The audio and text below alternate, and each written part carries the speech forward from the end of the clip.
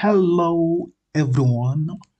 In the previous video, I talked about how we can implement dynamic data masking to protect sensitive data from unauthorized access.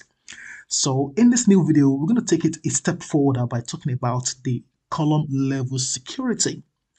So let's get started.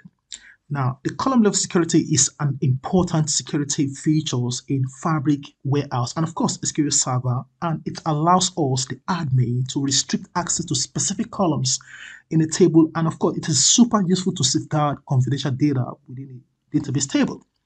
So I'm going to walk you through on how to implement that from the scratch. Enough of talking, let's get started.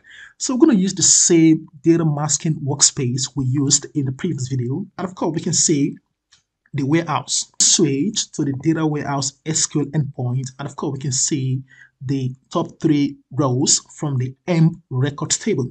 To implement the column level security so that Enoch, the other user, can be able to select the EMP ID, full name, and annual salary columns from his own dashboard, we're going to use the grant data control statement. So I'm going to type in grant. Now, I'm going to grant select, and of course, we need to specify the name of the column. So inside square brackets, I'm going to type in EMP ID, close the square bracket, and of course, we want to allow him to select from the full name, close that, and finally the annual salary. So this is going to be the three columns and close the bracket. So click enter. Now we need to specify the name of the schema and of course the name of the table. So we have to use the on keyword. So on dbo.emp records, and of course the grantee will be to inside double quotes Enoch at exceljet consult 111 dot on microsoft.com. So let's check it out. So we can see the grant select on the EMP ID, full name, annual salary on dbo.emp records to the grantee. So you can go ahead and execute or run the query. And there we go. You can see commands completed successfully. And of course, you can see it took just 1 second, 350 milliseconds. So having done that, I'm going to go back to the workspace. And very importantly, I'm going to click on this ellipses and I want to click on share, uncheck this and specify the name of the user, which is Enoch from my organization. And of course, I'm not going to notify by email, so uncheck that and go ahead and grant. So that's done. Now I'm going to go back to the Chrome, and of course, you can see the user is logged in. So I can refresh the page. And of course, we can see the name of the warehouse rather, so HRD underscore info. And of course, we can see the name of the table, EMP records. Now, in this case, there is absolutely nothing visible.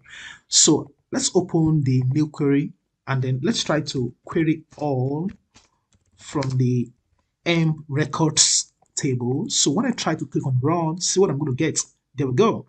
It's working fine.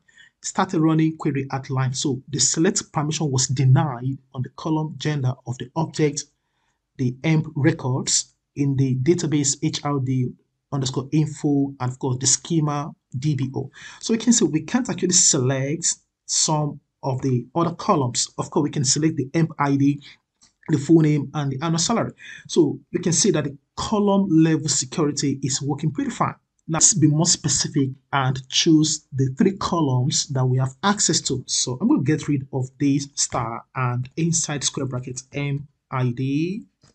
Okay, close the square brackets and put in a comma. So the next one is the full name. So open and close the square brackets and full name. And the last one is the annual salary. So annual salary.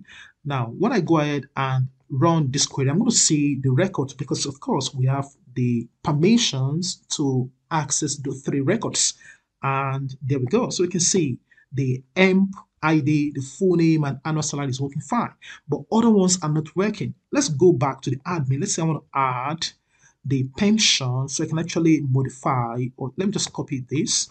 Control C, let me Control V, and let's want to add the pension field or the column. So I'm going to delete and let's add pension. Okay, so let's go ahead and execute this. Now, before I execute, let me come back to the user. I want to include pension. I'm going to put in the comma and type in pension and then go ahead and execute. So click on run. So you can see the select permission was denied on the column pension of the object EMP records. So let's go to the admin and execute this. So we can see the command run successfully. And when I go back and query this again, of course, that's going to come out because we just granted an access to the pension column. And of course, there we go. So you can see we have the pension. So the column level security is working pretty fine. So I trust you enjoyed this video. If you do, like, share with your friends and comment. Thank you and bye for now. Cheers.